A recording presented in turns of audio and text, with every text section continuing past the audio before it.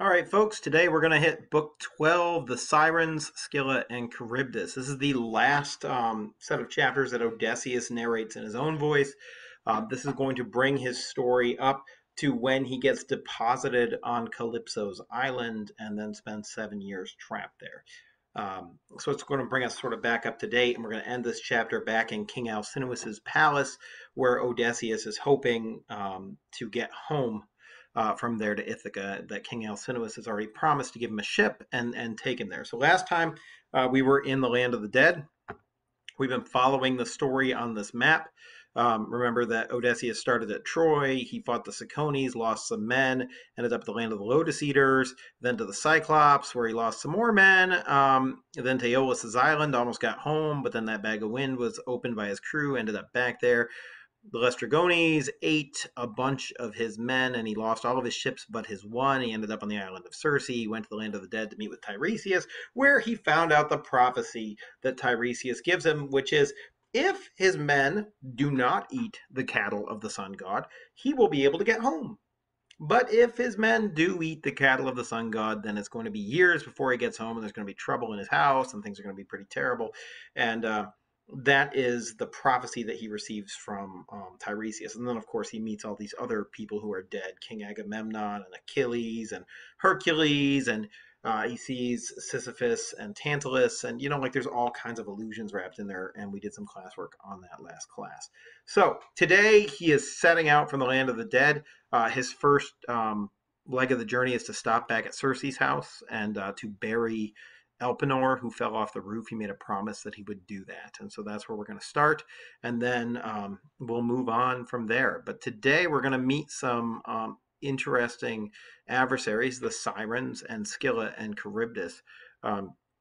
These should be familiar to a Greek audience, not necessarily to you, but to a Greek audience, because Jason and the Argonauts had to face off against the Sirens. And thankfully for them, they had Orpheus on board, and he could play a song that rivaled the Siren songs and thereby sort of drowned them out and gave the men something to focus on. Whereas Odysseus does not have Orpheus on board, and so he's going to have to find a way to solve that problem without the magic musician that you see in Jason and the Argonauts. Scylla and Charybdis are mentioned in Jason and the Argonauts, but they aren't a major part. Jason and the Argonauts sort of have this choice between the crashing rocks, these rocks that like smash together like, I don't know, a mini golf course that would crush their ship if they can't putt through the hole before it's or going through Scylla and Charybdis, and they chose the clashing rocks. And Odysseus is going to be faced with the same choice, and he's going to choose a different way. So, without further ado, let me jump over here and let's get reading. I have the other translation open as well because this one is going to do the same thing it always does to us. I guess it's the same translation, but it's a different document because this one's going to cut off the ending, and we're going to be like, every single time. But whatever, let's read. I'll put on my Odysseus voice because Odysseus is still the narrator, and we'll go from there. So we got a little bit of italics. Odysseus and his men return to Circe's island. While the men sleep, Circe takes Odysseus aside to hear about the underworld and to offer advice. Remember, Circe's a witch. She's very intelligent. She gave him the advice to go see Tiresias in the first place, and now she's going to help him interpret Tiresias' prophecy. Then said the lady Circe, "So all those trials are over. Listen with care to this now, and a god will arm your mind. Square in your ship's path are sirens, crying beauty to bewitch men coasting by. Woe to the innocent who hears that sound. He will not see his lady nor his children in joy crowding about him home from sea.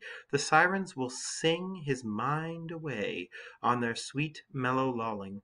There are bones of dead men rotting in a pile beside them, and flayed skins shrivel around the spot. Steer wide, keep well to seaward, plug your oarsmen's ears with beeswax kneaded soft. None of the rest should hear that song. But if you wish to listen, let the men tie you in a lugger, hand and foot, back to the mast, lashed to the mast, so you may hear those harpies' thrilling voices. Shout as you will, begging to be untied. Your crew must only twist more line around you and keep their stroke up till the singers fade. What then? One of two courses you may take. and you yourself must weigh them. I shall not plan the whole action for you, but only tell you of both. There's a nice little image of what's to come. Um, now, the the Sirens, of course, sing this beautiful song that nobody can resist, and so this idea that their men are going to fill their ears with wax and thereby not hear the siren song is an intelligent solution that Circe offers. However, Odysseus himself is sort of like this arrogant guy, and the idea of being the only human being to hear the siren song and live to tell the tale appeals to him, and so he's going to tie himself to the mast so he can hear the song, but thereby not have jump into the water and try and swim to the sirens and get killed. At least that's the plan. Ahead are beetling rocks and dark blue glancing amphitrite. Surging roars around them. Prowling rocks or drifters, the gods in bliss named them, and named them well. Not even birds can pass them by. So these are the rocks we're talking about. They're called the clashing rocks in some translations. There's these rocks that are like they keep hitting together, and if you try and sail your ship between them, your ship is going to get smashed to splinters. Even birds that try and fly past them get smashed as well. A second course lies between headlands. One is a sharp mountain piercing the sky, with storm cloud round the peak, dissolving never, not in the brightest summer, to show heaven's azure there, nor in the fall. No mortal man could scale it, nor so much as land there, not with 20 hands and feet. So sheer the cliffs are, as if polished stone. Midway that height, a cavern full of mist opens toward Erebus, and at evening, skirting this, in the lugger, great Odysseus, your master bowman, shooting from the deck, would come short of the cave mouth with his shaft. But that is the den of Scylla, where she yaps abominably in a newborn whelp's cry. Though she is huge and monstrous, god or man, no one could look on her in joy.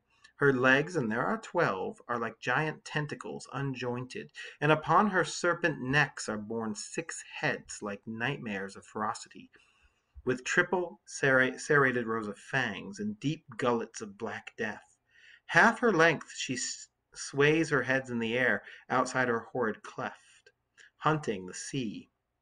Around that promontory for dolphins, dogfish, or what bigger game thundering amphitrite feeds in thousands, and no ship's company can claim to have passed her by without loss and grief. She takes from every ship 1 man for every gullet. So this is a disturbing thing. There's a cliff, a straight up and down cliff that nobody could climb, like the cliffs of insanity in The Princess Bride or whatever. And halfway up the cliff is this horrible monster living in a cave with 6 heads on these incredibly long necks. And no matter what ship passes by, Scylla, the monster, dips the 6 heads down and eats 6 crewmen. It's a guarantee. If you sail that way, you're going to lose 6 guys at least. Which, doesn't sound great. The opposite point seems more of a tongue of land. You'd touch with a good bow shot at the Narrows. A great wild fig, a shaggy mass of leaves grows on it, and Charybdis lurks below to swallow the dark sea again. 3 times from dawn to dusk she spews it up and sucks it down again 3 times, a whirling maelstrom. If you come upon her then, the god who makes the earth tremble could not save you. No, hug the cliff of Scylla, take your ship through on the racing stroke. Better to mourn 6 men than lose them all, and the ship too. So he has two choices within this choice. It's the pass. In fact, you can see it on the map if you look at the map. It's between Sicily and Italy. There's a pass here. One side, there's a cliff, and Scylla lives in the cliff. And if you sail by that side, she eats 6 of your crew. But if you try and stay away from Scylla and you go on the other side, there's Charybdis. Charybdis is this horrible whirlpool that will suck down your entire boat and smash it, and everybody will die. Now, that only happens 3 times a day. So what's the better choice? Guaranteed 6 men dead, or try and save your whole crew, but maybe risk the whole crew? And this is the choice. Circe's like, hey, guarantee the 6 men dead, you get through. That's a smarter choice to make. But you can choose whichever one you want. That's sort of her attitude here. So her advice ran, but I faced her saying, only instruct me, goddess, if you will, how, if possible, I can pass Charybdis or fight off Scylla when she raids my crew. Swiftly that lovely goddess answered me. Must you have battle in your heart forever? The bloody toil of combat? Old contender, will you not yield to the immortal gods? That nightmare cannot die, being eternal evil itself, horror and pain and chaos. There is no fighting her, no power can fight her. All that avails is flight. Lose headway there, along that rock face, while you break out arms, and she'll swoop over you, I fear once more, taking one man again for every gullet. No, no. Put all your backs into it, row on, invoke blind force that bore this scourge of men to keep her from a second strike against you. If you're too slow, then Skill is going to eat not just 6 guys, but 12 guys, right? Like, that's clearly what's going on here. So make sure you row, don't take any time to defend yourself. She's going to eat 6 of you no matter what, so you can't stop it. Then you will coast Thrinacia, the island where Helios's cattle graze, fine herds and flocks of goodly sheep. The herds and flocks are 7, with 50 beasts in each. No lambs are dropped or calves, and these fat cattle never die. Immortal, too, their cowherds are, their shepherds, Phaethusa and Lampetia, sweetly braided nymphs that divine Nerea bore to the overlord of the high noon, Helios. These nymphs their gentle mother bred and placed upon Thrinacia, the distant land, in care of flocks and cattle for their father. Now, this is important. Anybody who's been paying attention to this story, Tiresias said, hey, if your men eat the cattle of the sun god, and of course, we know from the invocation of the Muses at the beginning that his men are going to eat the cattle of the sun god. There's no surprise here. So you'd think Odysseus would want to avoid this island, but Scylla says, hey, if you go through Scylla, or sorry, it's not Scylla. Circe says, if you go through Scylla and Charybdis, you're going to end up at this island one way or the other. So she gives advice. Now, give those kine is an old word for cattle, and it's going to be used throughout here. I don't know why. I don't know why I didn't just say cattle, but whatever. Now, give those kine a wide berth. Keep your thoughts intent upon your course for home, and hard seafaring brings you all to Ithaca. But if you raid the beeves are like herds of cattle. The word has the same root as beef. Can you hear it? Beeves, beef. Anyway, but if you raid the beeves, I see destruction for ship and crew. Rough years then lie between you and your homecoming, alone and old, the one survivor, all companions lost. Now we get a little skip, and I'm okay with this one. I don't think it's too terrible. At dawn, Odysseus and his men continue their journey. Odysseus decides to tell the men only of Circe's warnings about the Sirens, whom they will soon encounter. He is fairly sure that they can survive this peril if he keeps their spirits up. Suddenly, the wind stops. What they skip here is that they bury Elpenor, who fell off the roof and died. They burn him, and then they build a mound, and they put his oar in it, and they do everything that he asked them to do in the land of the dead. So that's really all that we're missing here from this italics, and hopefully it's pretty straightforward. So they're approaching the island of the Sirens now. The crew were on their feet briskly to furl the sail and stow it. Then, each in his place, they poised the smooth oar blades and sent the white foam scudding by. I carved a massive cake of beeswax into bits and rolled them in my hands until they softened. No long task, for a burning heat came down from Helios, lord of the high noon. That's sort of foreshadowing of what's coming in the future. Going forward, I carried the wax-long line and laid it thick on their ears. They tied me up then, plumb amidships, back to the mast, lashed to the mast, and took themselves again to the rowing. Soon, as we came smartly within hailing distance, the 2 Sirens, noting our fast ship off their point, made ready, and they sang. All right, and we've got 3 dots here, and it skips the Sirens song. So it's not a huge bit, but I'm going to jump over the other translations so that you can hear the Sirens song. I mean, the Siren song is something that nobody has ever heard, and Homer engineered a situation in which Odysseus is going to be able to hear it, and so he wrote the Siren song. And if he wrote it, why don't we read it? I don't see why not. So let me jump over to the other translation, and we'll read that. And they sang, "This way, oh, turn your bows, Greece's glory, as all the world allows, moor and be merry. Sweet coupled airs we sing, no lonely seafarer holds clear of entering." I don't know how the tune goes, but we'll let it go. "Our green mirror, pleased by each purling note, like honey twining from her throat and my throat, who lies a-pining. Sea rovers here take joy, voyaging onward, as from our song of Troy, graybeard and rower boy goeth more learned." So they're tempting Odysseus with knowledge. Remember, he's a smart guy, and they talk about, come listen to our song, and you'll be the most learned man in the world. So I think this also is interesting from the standpoint that songs teach wisdom, songs teach knowledge. It goes back to the idea of the storyteller and how important stories like the Odyssey were to the people of ancient Greece. Remember that there are no textbooks. All knowledge is learned primarily through word of mouth. We're finally starting to write things down, and the story has been written down. But through the generations, knowledge and wisdom was gained through stories, through tales told by elders, and these sirens are offering Odysseus wisdom here. All feats on that green field in the long warfare, dark days the bright gods willed, wounds you bore there, Argos' old soldiery on Troy's beach teeming, charmed out of time we see, no life on earth can be hid from our dreaming. Let me go check and see if we get this bit or if they skip that too. Hope it's good. That's all they skipped. They just decided to skip the siren song. And I don't think it's that important that you get the siren song, but you can see how it appeals to Odysseus. Their lovely voices and ardor appealing over the water made me crave to listen, and I tried to say, "Untie me," to the crew, jerking my brows. But they bent steady to the oars. Then Paramedes got to his feet, and Eurylochus, and passed more line about to hold me still.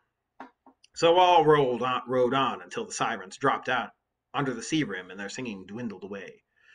So that's the whole episode of the Sirens, but you can see how he handles it differently than, say, Orpheus does in the Jason and the Argonauts story, where he has to out-sing the sirens. But Odysseus now is the only man who's listened to the siren song and knows what it represents. Now, the siren song, of course, has become sort of an idiom or a metaphor. It's got an illusion built in. But for anything that drags you away from your goals, Odysseus' goal is to get home, and the siren song threatens to derail him from that journey. So if there's anything that you desire that makes you lose focus, we often talk about it as the siren song of this thing, and that's sort of a metaphorical way of talking about it that comes straight out of the Odyssey. Anyway, my faithful company rested on their oars now, peeling off the wax that I had laid thick on their ears, then set me free. But scarcely had the island faded in the blue air than I saw smoke and white water, with sound of waves and tumult. A sound of men heard, and it terrified them. Oars flew from their hands, and blades went knocking wild alongside till the ship lost way, with no oar blades to drive her through the water. Well, I walked up and down from bow to stern, trying to put heart into them, standing over every oarsman, saying gently, "Friends, have we never been in danger before this? More fearsome is it now than when the Cyclops penned us in his cave? What power he had! Did I not keep my nerve and use my wits to find a way out for us? Now I say, by hook or crook, this peril too shall be something that we remember. Heads up, lads. We must obey the orders as I give them. Get out the oar shafts in your hands, lay back hard on your benches, hit these breaking seas. Zeus help us pull away before we founder. You at the tiller, listen and take in all that I say. The rudders are your duty. Keep her out of the combers and the smoke. Steer for that headland. Watch the drift, or we fetch up in the smother and you drown us." So this sounds very clear. He's avoiding the whirlpool. The whirlpool has a geyser that shoots out in the middle of it. So it sucks in the water, and then the water heats up and it shoots it out. And that happens again and again and again. And so he's going to avoid Charybdis. He's going to Scylla. Now, Scylla is the sure death of 6 members of his crew, which is, unfortunate. But I think this is interesting. Odysseus has to make a choice here. And this is like one of those classic logic puzzles that people give you, and you have to make a choice, and there's no necessary right choice. So what's better, to risk everybody and maybe everybody gets through it okay and maybe you all die, or to guarantee the loss of a small number? And Odysseus is going with the guaranteed loss of a small number because there's a safety in it. What's going to happen. But there are all these logic puzzles that people give, like if you were in the desert and there were 2 of you and one of you got bit by a snake, or no, both of you got bit by a snake, and you only had 1 person's worth of anti-venom, what would you do? Do you split it with both of you and maybe you both die, or do you give it to 1 person? And then you start factoring in the different people, like one of you is 60 years old and the other one's 13. Do you give it to the 13-year-old because they have longer to live? One of you's got cancer. Like you can go and you can add and manipulate the situation to create varying logic puzzles in which you have to choose the lesser of 2 evils. And Odysseus has done that here. He has chosen to go by Scylla, but it's interesting that he has not told his crew what's coming. Anyway, where was I? That was all, and it brought them round to action. But as I sent them on towards Scylla, I told them nothing, as they could do nothing. They would have dropped their oars again in panic, to roll for cover under the decking.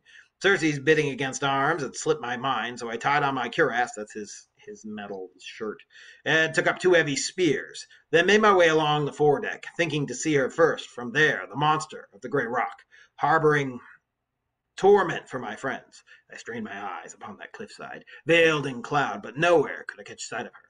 And all this time, in travail, sobbing, gaining on the current, we rowed into the strait, Scylla to port, and on our starboard beam Charybdis, dire gorge of the salt sea tide. By heaven, when she vomited, all the sea was like a cauldron, seething over intense fire, with mixture of suddenly heaving and rises. The shot spume soared to the landside heights and fell like rain. Now, pause. This is probably a reference to Mount Etna. There's a volcano on the shore of Sicily, I believe, that was fairly active a long time ago, but not particularly. I mean, still active, but it's not as active as it was. And so Scylla, is probably not. Charybdis is, with the whirlpool, with the geyser spewing out with the lava talk. It probably is a reference to this volcano. We don't know for sure, but this is what is guessed. But when she swallowed the seawater down, we saw the funnel of a maelstrom, heard the rock bellowing all around, and dark sand raged on the bottom far below. My men blanched against the gloom. Our eyes were fixed upon that yawning mouth in fear of being devoured. Then Scylla made her strike, whisking 6 of my best men from the ship.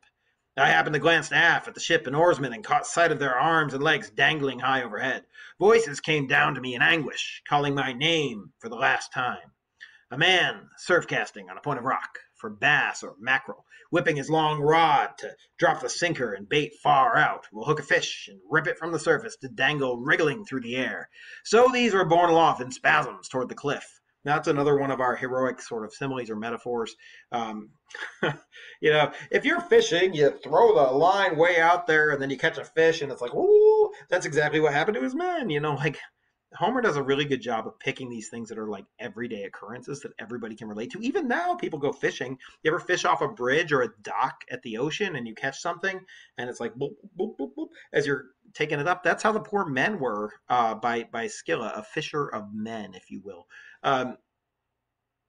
Anyway, she ate them as they shrieked there in her den, in the dire grapple, reaching still for me, and deathly pity ran me through at the sight, far worst I ever suffered, questing the passes of the strange sea. We rowed on. The rocks were now behind. Charybdis, too, and Scylla dropped astern. And that's where the editors of this book chose to end it. So he sacrifices 6 men, but he gets past Scylla, and now they're on the other side. And then it tells you this. Odysseus tries to persuade his men to bypass Thrinacia, the island of the sun god Helios, but they insist on landing. Driven by hunger, they ignore Odysseus' warning to not feast on Helios' cattle. This disobedience angers the sun god, who threatens to stop shining if payment is not made for the loss of his cattle. To appease Helios, Zeus sends down a thunderbolt to sink Odysseus' ship. Odysseus alone survives. He eventually drifts to Ogygia, the island home of Calypso, who keeps him on her island for 7 years. With this episode, Odysseus ends the telling of his tale to King Alcinous. All of that is true, and it's a fairly good summary of what happens, but it's not what happens in detail. And so we are going to jump over to the other version of this text, and we will read that to get the rest of the story about the island and the cattle of the sun god, which is the most important moment. Aside from the Cyclops, this is the other moment that decides Odysseus' fate. And just to summarize it, no, I'm not cool with that. We rowed on. The rocks were now behind, Charybdis too, and Scylla dropped astern. Then we were coasting the noble island of the god, where graze those cattle with wide brows and bounteous flocks of Helios, lord of noon, who rides high heaven. From the black ship, far still at sea, I heard the lowing of the cattle winding home, and sheep bleating, and heard too in my heart the words of blind Tiresias of Thebes.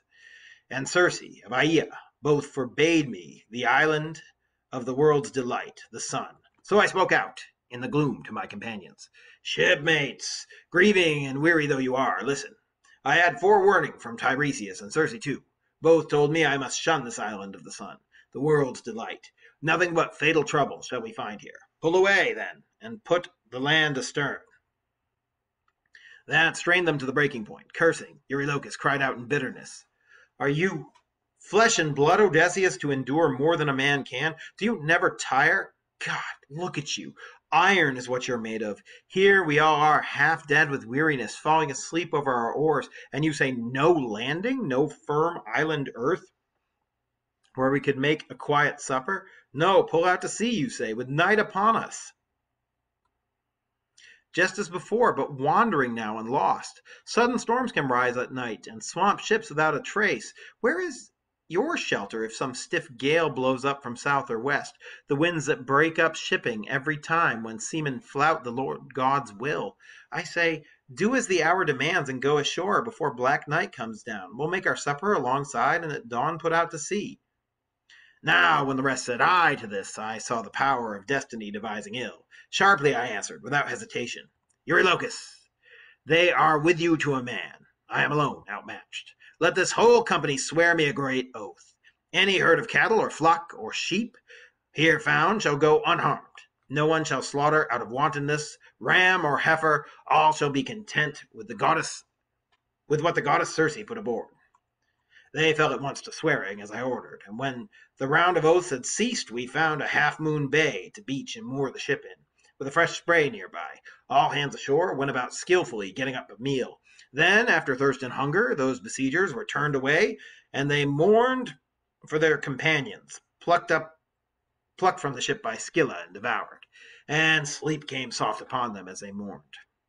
In the small hours of the third watch, when the stars that shone out to the first dusk of evening had gone down to their setting, a giant wind blew from heaven, and clouds driven by Zeus shrouded land and sea in a night of storm.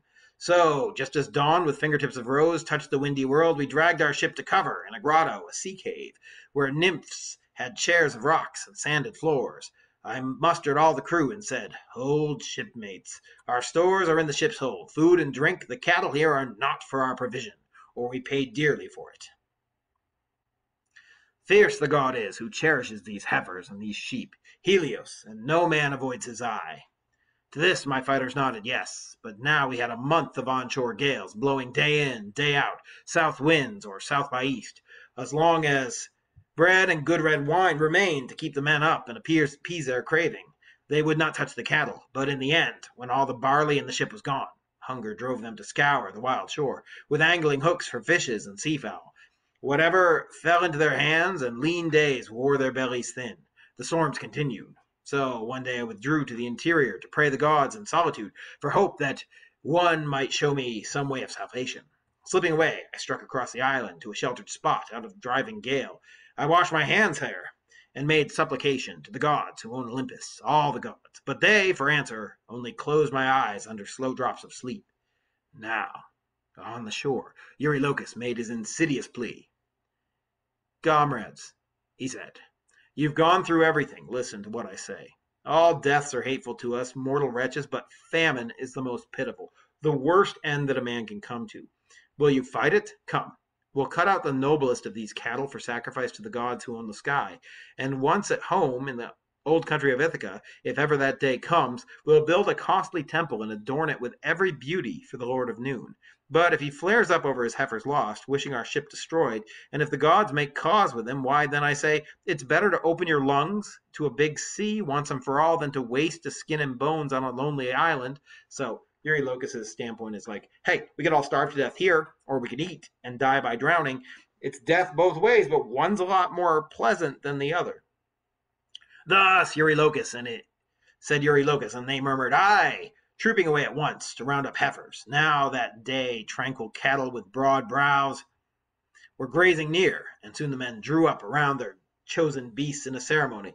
They plucked the leaves that shone on the tall oak, having no barley meal to stew the victims, performed the prayers and ritual, knifed the kine, and flayed each carcass, cutting thigh bones free to wrap in double folds of fat. These offerings with strips of meat were laid upon the fire. Then, as they had no wine, they made libation with clear spring water, broiling the entrails first. And when the bones were burnt and tripes shared, they spitted the carved meat. Just then my slumber left me. In a rush my eyes opened, and I went down the seaward path. No sooner had I caught sight of our black hull than savory odors of burnt fat eddied round me. Grief took hold of me, and I cried aloud, "O Father Zeus, and the gods in bliss forever, you made me sleep away this day of mischief. O cruel drowsing in the evil hour! Here they sat, and a great work they contrived." Lampetia, in her long gown, meanwhile, had borne swift word to the overlord of noon. "They have killed your kind." And the Lord Helios burst into an angry speech amid the immortals. "O Father Zeus, and the gods in bliss forever, punish Odysseus' men, so overweening. Now they have killed my peaceful kind, my joy at morning when I climbed the sky of stars, and evening when I bore westward from heaven. Restitution or penalty they shall pay, and pay in full, where I go down forever to light the dead men in the underworld." So the sun god is like, hey, look, you can kill Odysseus' crew, and I can continue shining on the world, or you cannot, and I'll go out forever, and the world will be in darkness. Your choice, Zeus. Then Zeus, who drives a storm cloud, made reply. "Peace, Helios. Shine on among the gods. Shine over mortals in the fields of grain. Let me throw down one white-hot bolt and make splinters of their ship in the wine-dark sea." There's foreshadowing for you. Zeus is like, yeah, I'll just blow up their ship with a thunderbolt. No big deal. Calypso later told me of this exchange, as she declared that Hermes had told her. This explains something. I was like, how does Odysseus know what the gods said? And wouldn't it be sort of blasphemy to put words in the god's mouth? Well, apparently, Calypso told him because she was told by Hermes. Well, when I reached the sea cave in the ship, I faced each man and had it out, but where could any remedy be found? There was none. The silken beeves of Helios, or bevies, I think it's bevies, of Helios were dead. The gods, moreover, made queer signs appear. Cowhides began to crawl, and beef, both raw and roasted, lowed like kine upon the spits. That's unfortunate. Here are the signs of the gods, like the dead cows are like, murr. Even the steak, like you cooked it, you're about to stab it with your fork, it's like, murr. I mean, that's just disturbing. Can you imagine if your steak did that while you were trying to eat it? I don't think I would eat it anymore. Now 6 full days my gallant crew could feast upon the prime beef they had marked for slaughter from Helios' herd. And Zeus, son of Cronos, added one fine morning.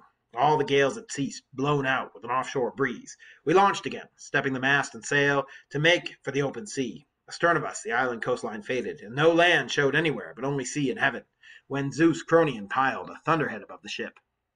While gloom spread on the ocean, we held our course but briefly, then the squall struck, whining from the west with gale force, breaking both forestays, and the mast came toppling aft along the ship's length. So the running rigging showered into the bilge.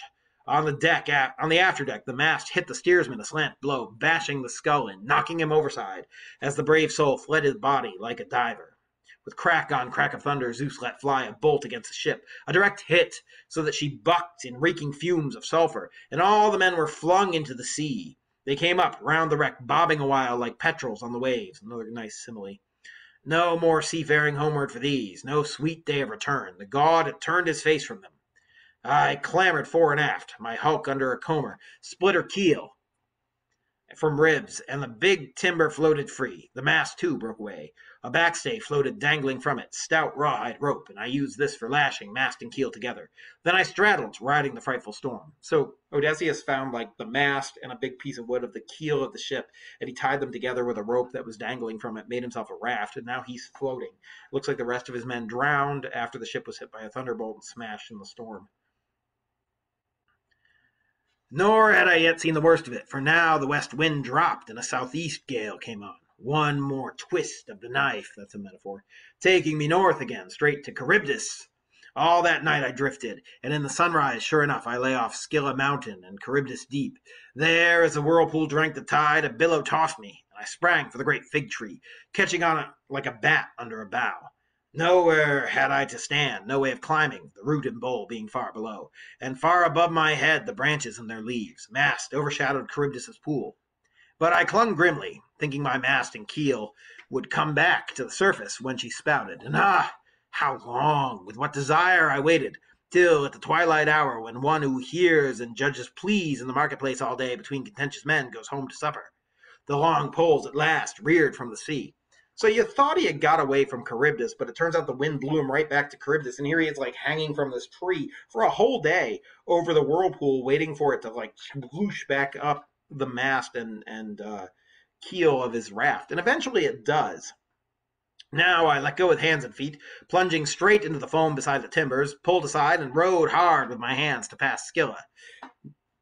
Never could I have passed her, had not the father of gods and men this time kept me from her eyes.